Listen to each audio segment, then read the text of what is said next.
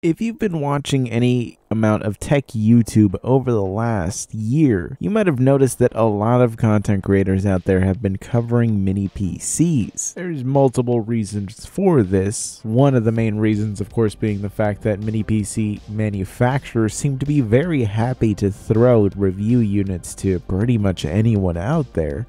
But that's not necessarily unique to mini PCs themselves. There's a lot of different product categories out there where manufacturers are more than happy to throw units at influencers, just hoping that they'll get any kind of coverage. The reason that mini PCs do get any kind of coverage whatsoever is specifically because of the fact that they're really popular. And if you're the kind of person that really associates computers with these big boxes that take up a lot of space and kind of just make weird noises while you're using them, then it's time that you really familiarize yourself with the modern world of computing, and that really involves mini PCs. Mini PCs have been on the rise in terms of popularity globally right now due to the fact that they are extremely small, extremely powerful, and extremely power efficient. And considering that most of us out there in the world aren't exactly living in these gigantic houses with a lot of space, being able to have these really small compact systems that pack a lot of performance in a really small package is an extremely attractive offering if you're trying to make a compact little computing space for yourself.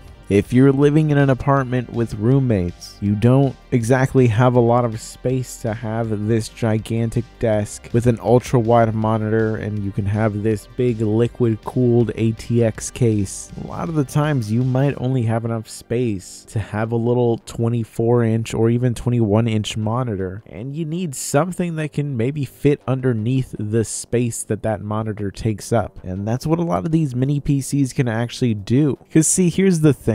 The reality of it is that the vast majority of us out there are not exactly using our computers to do anything complex.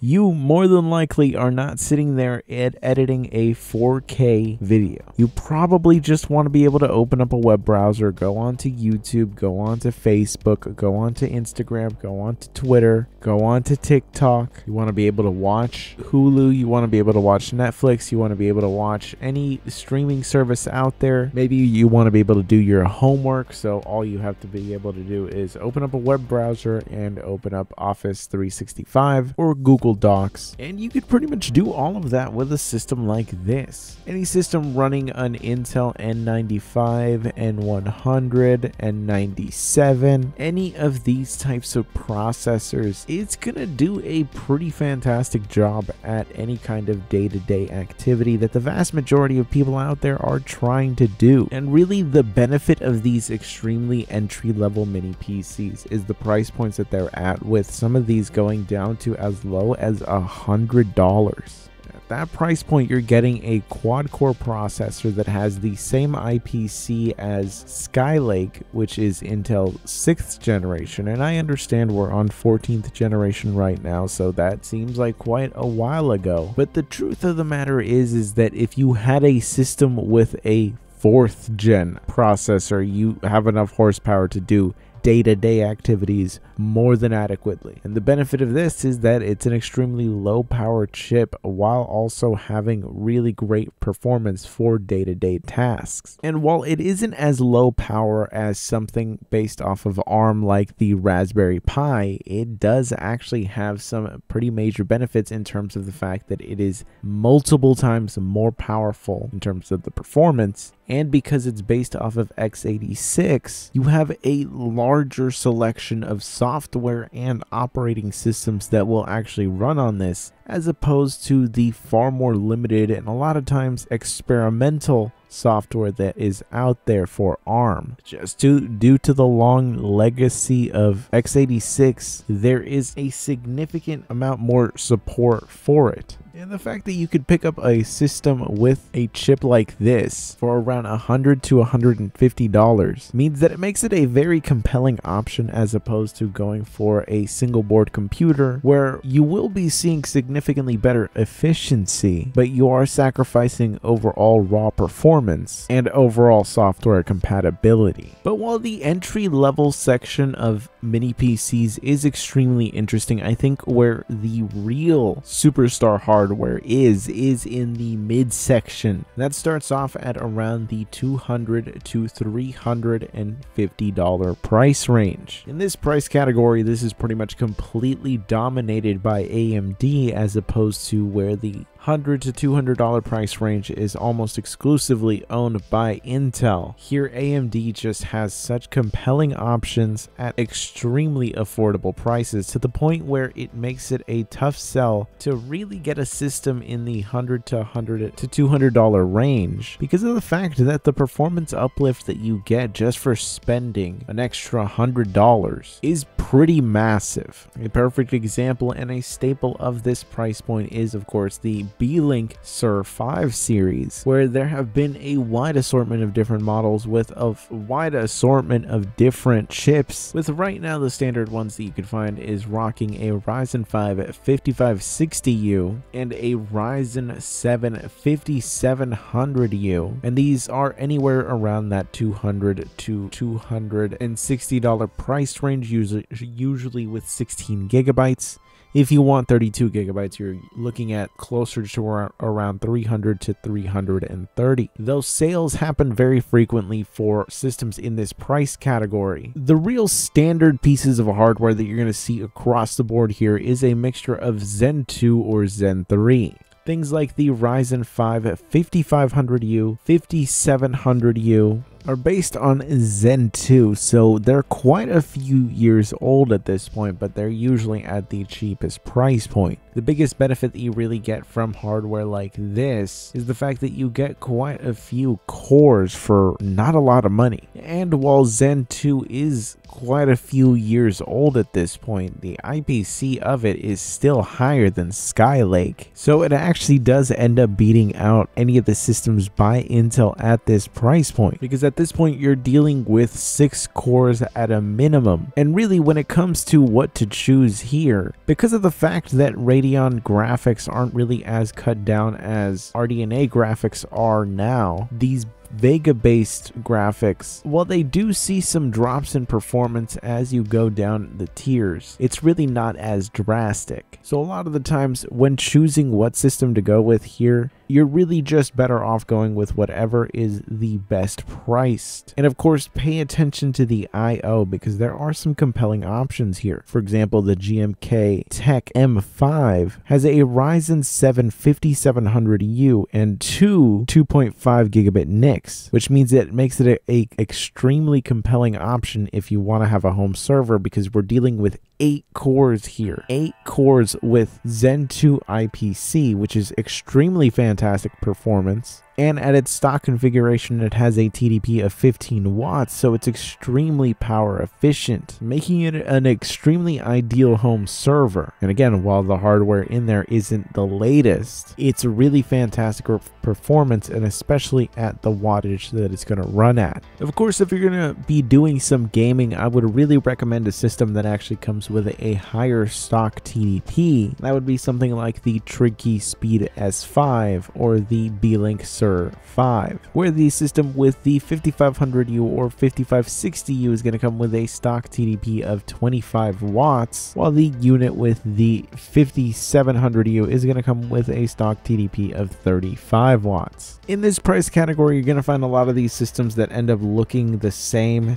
Systems from Beelink, systems from Trigkey, systems from Boss Game. The reason that they're all going to look pretty much identical is because they pretty much are. They're all made by the exact same company known as AZW. They're pretty much an OEM that manufactures a lot of these and seems to actually own the vast majority of these brands making these systems. Now luckily they do make some pretty great systems overall, so you're safe to buy from any of these different brands. They're all made by the same OEM, and that OEM does do a great job at that. So you can have full faith that you can buy from them. Now, keep in mind that another really popular brand out there is this one here called Ace Magician. Ace Magician is one of those brands that also has a bunch of different brands under it, like Ace Magic, Ace Magician, and Ace PC. Now, Ace Magician got into trouble recently because of the fact that it turns out that some of the systems that they were selling out there were coming with malware. They have since addressed this, and I actually made a video covering this a while ago. The news only recently started to gain some traction, but if you want to check that out, there is the link there. But because of this incident, you might want to be cautious buying any hardware from them. I currently have two systems from them. I have one under the brand of Ace Magician and another one under the Ace PC brand, and both have not given me any issues whatsoever. So I really can't sit here and say that I've had a bad experience with them or anything like that. But again, if you want to be cautious about it, that is something in their history. But I would recommend in general that anytime you get any of these systems that you wipe it completely, just in case if anything nefarious is installed in there. Some standout models to me in this price category are really just the Beelink Sur 5. In whatever iteration, I do like the overall design and the fact that it is one of the quietest systems that I've ever heard, and I think that Beelink has really nailed the overall design. And most of the systems in this price category really tend to feel very cheap. Of course, all of the other derivatives of the Sur 5, like the Trig Key and the Boss Game P1, are fantastic choices as well, especially the P1 because of the fact that it does come with that 2.5 gigabit Ethernet jack. Of course, it's not as good as the GMK Tech M5 where you get two of them, but the 2 ports is only really great if you're actually going to utilize them. If not, the 1 port is more than adequate, especially because you're still going to get the benefit of 2.5 gigabit. You just don't get the benefit of being able to use the system itself as a router. A very niche feature that a lot of people out there really shouldn't even consider. Though self-hosting your own router is a fantastic option, if you just want a more casual PC, then really it's not something you should be considering at all. Though it is an option that is there. Now, past this point in terms of price is where things start to get a little bit more complicated. See, in the $300 to $400 price range, we're looking at systems like the Sur 5 Max with the Ryzen 7 5800H running at a pretty high TDP, and we start to get into some of the Ryzen 6000 series systems. Some of them, of course, labeled with 7000 series, but it's just a rebadged 6000. So systems with the 6600H, the 6800H, and the 7735HS. Here we finally start to actually get some RDNA graphics going on, and we do see some uplift in terms of performance. The problem is if you want those RDNA graphics, a lot of the times in this price category you're looking at bare bones systems. So to actually get the storage and the RAM, you're usually looking at spending an extra $100 to $200. That really pushes a lot of these RDNA based systems into a price category that is more in the $400 to $500 price range, with some configurations really pushing you more into the $500 to $550 price range. At this price point, you really need to start questioning whether or not having a small PC is worth it, because you could start to make a relatively small PC that is using a MATX motherboard and has a full-size graphics card at this price range, and you're going to get significantly better performance. RDNA does come with a pretty significant uplift in terms of performance when it comes to integrated graphics, but it does not compare at all to actually having a full dedicated graphics card, even if we're talking about some pretty low end or pretty old hardware. Something like a GTX 1660 Super, which you could pick up online right now for around $80, that is going to give you significantly more performance, and a graphics card like that will fit into a absolutely small system that will still fit in most tiny gaming environments, where really the only benefits of something extremely small like this start to become a lot more niche. Of course, there's some compelling options in terms of performance here, and at the end of the day, this is a lot of especially CPU power that you can have in an extremely tiny box. There's no competing against that. It's just that at these price points, if you just want a day-to-day computer, your stopping point was at around $200 to $250. And if you want great performance, well, you can get that on a system that is, at the end of the day, yeah, pretty significantly bigger, but overall is going to not end up taking up all that much space. And it's going to give you some pretty great performance that is going to be leagues better than this, and you're going to have more flexibility in terms of upgradability.